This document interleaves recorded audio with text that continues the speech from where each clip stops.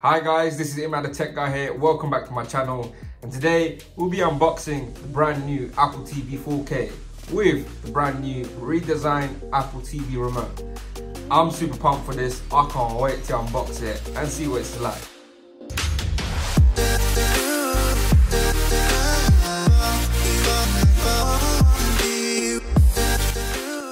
Alright, so I've got my knife ready. Let's get this open.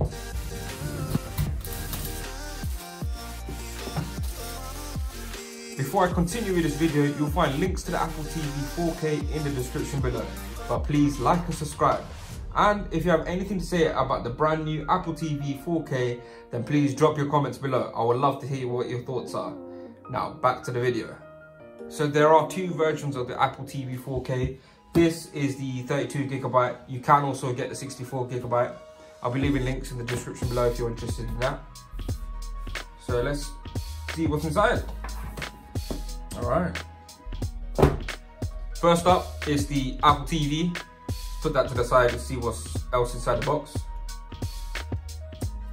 And then you have the new redesigned Apple TV Remote. I really like this actually. I'm happy they went back to the metal design. Alright. Next up is the power port. Alright. And then you have your paperwork and cable to charge your remote. So this does look like very similar to the previous model, except now it supports high frame rate HDR content. For those who already own an iPhone 12, you already know that you can record in Dolby Vision HDR. Now with the brand new Apple TV 4K, you will now be able to play back that content. So when you look at the back, you have the power port, the HDMI port, which now supports HDMI 2.1, and an Ethernet port. But this is where things visually change. The new Apple TV Remote. Right, I'm so excited about this one. I'm so happy they've gone back to the metal design. Alright.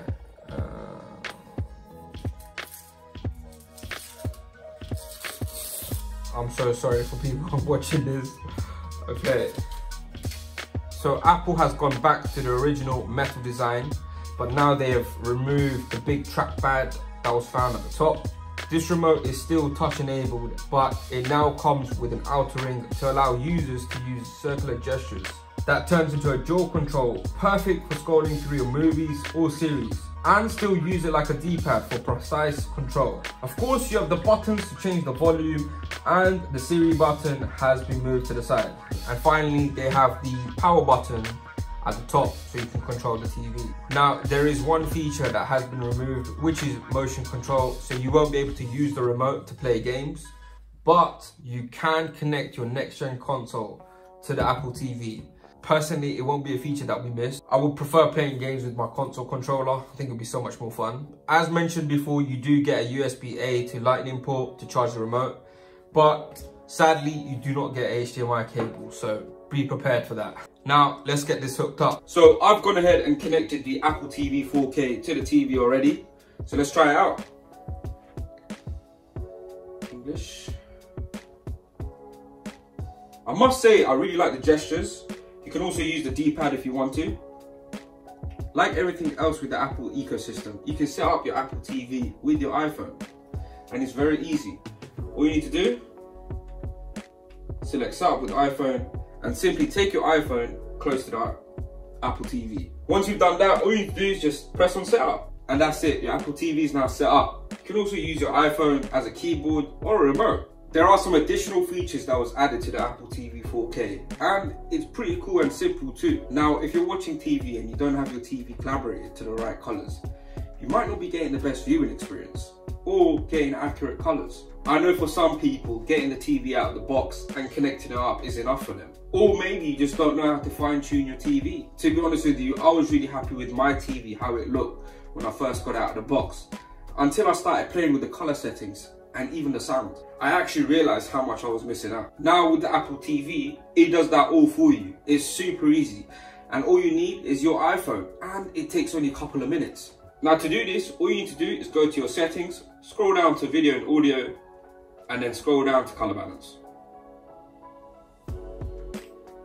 Now before I start this process, I'm going to quickly explain how it all works. Apple TV uses your iPhone proximity sensors and front-facing camera to collaborate and balance your TV. So let's go ahead and do that. So make sure your front-facing camera is facing the TV and it should be about an inch away from the screen. And it's popping up with all these colors. It's just collaborating and fine-tuning your TV.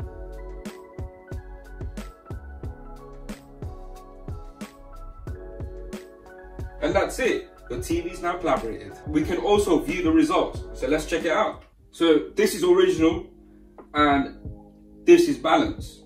Now here we can see the beach a bit more vibrant. It looks more natural as well. And I can say the same thing about the sea. And this is original. Now original looks like it's bleeding a little bit. It looks a bit too white for me. Now I know this is hard to see the difference with the camera, but this is something that you need to experience firsthand to actually see the difference. Apple have found a really interesting way to help viewers get that cinema look, and it's really good if you don't have a TV with Dolby Atmos. I personally don't, so I'm really happy to have this feature. Even if you have a high-end TV, I would still recommend doing this. It should improve your overall picture quality. Now, something to note, this does not fine-tune your TV. It fine-tunes the Apple TV for your TV. So for example, if I switch to my PlayStation 5, it won't be fine-tuned. But if I go back to my Apple TV, it'll be fine-tuned. So Tim Cook mentioned in the last Apple event how one of his favorite shows is Ted Lasso. So let's check that out. But while we're here, let's test out the Siri. Play Ted Lasso. Let's see how fast it responds and plays the content. Looks pretty good so far. So this is just ad, I'm just gonna skip this. And cool, we're straight in. That was really good. I'm really impressed by the whole process. And when you're using the dual control, I do know when you're using the gesture straight away, it only skips about 1.5 minutes, 2. Now to go further in your timeline, what you need to do is hold and then swipe. But make sure you see this icon in your timeline. And then you have full access to your timeline. Now I don't like you have to hold to have access to your whole timeline. I prefer you just having the access without even holding. But let me know in the comments below, what do you guys prefer? Do you guys prefer holding it or without? Now another tip is, if you do have a 4K HDR TV, you can download the Red Bull app and play free 4K HDR content. Now I will be doing more tests and of course doing my first impressions on the Apple TV, so stay tuned for that. You can also play music on your Apple TV, so let's see how that goes. Play J. Cole 95 South. I personally think this is the best song in the album, but that's my opinion. And that's it, you're straight in. Perfect, and even comes up with the lyrics. Now as mentioned before, you can connect your game console's controller to the Apple TV 4K.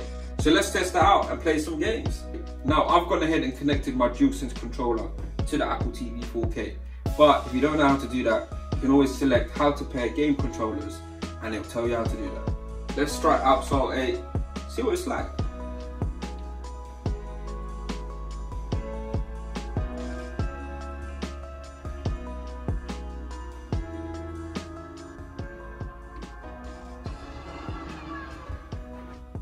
I really like how smooth it is so far.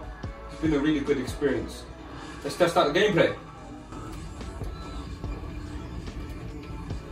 Graphics looks good and it's quite responsive on the controller.